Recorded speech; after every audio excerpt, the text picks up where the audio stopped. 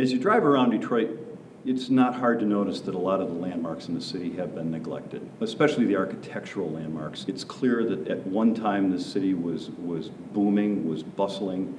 We had more homes, more infrastructure, more apartment buildings, more churches in the 1920s than any other place in the country. Detroit was known as the city of churches. Some of the factories that we've got to the Michigan Central Station, there wasn't a use for anymore. And those buildings, I think people really wanted to save them because of their iconic class, but there was just nothing they could do with them. So they've sat there. If you start getting off the main drags, if you get off the freeway and you drive the roads, you can realize that you turn down a street in Southwest Detroit and you're in 1950 Detroit. You drive over in some of the other neighborhoods and you'll turn down a street and you're in 1920s Detroit. There are parts of Detroit that still exist. It's not cohesive, but there are still parts of Detroit that look exactly as they used to. The ruins of Detroit show what it was in the past and hopefully reflect on what we can make of it in the future. Albert Kahn was known for many different kinds of buildings, for residential buildings, for business headquarters and things like that, but probably his most important influence in the city was his open floor plans that he built into factories. And he built a lot of the automotive facilities around the city. He was not an auto designer, he was not an auto salesman, but he made it possible for the auto companies to work very efficiently and make automobiles at an incredible rate.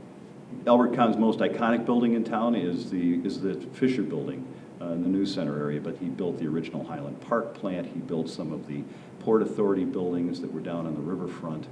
There are a lot of buildings in this town that still carry Albert Kahn's fingerprints on them. If he didn't design them, the people who were designing those buildings were looking at Albert Kahn as the leader and the real driving force between that kind of industrial design. The arsenal of democracy is a term that was applied to Detroit because we had the ability to manufacture almost anything that the United States government needed for the war effort in World War II. Every organization that manufactured things in Detroit helped with the war effort. The Packard Company built engines for airplanes, engines for ships. The Ford Motor Company was building airplanes. They were building vehicles, everything from armored vehicles to automobiles. We had the Chrysler Group was getting into building tanks and that kind of thing. Once the war was over, that's when the decline started. Late 40s, early 50s, we started losing car companies, we started losing suppliers, and that's when the exodus from Detroit began. The neighborhoods of Detroit, many of them are gone, literally gone. The houses are gone. Because Detroit had so many families, we had lots and lots of schools. We had lots of parochial schools, we had lots of public schools. At one time, Detroit had the best public school system in the country. Because many of those people have moved on, the schools are empty. And when an empty school sits, an empty school rots and it collapses. And it becomes a blight on the neighborhood.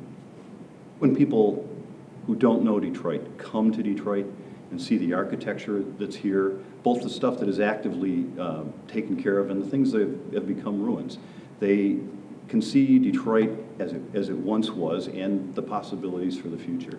I think they're surprised. Visitors from out of town who come in are flabbergasted at the architecture that this city holds.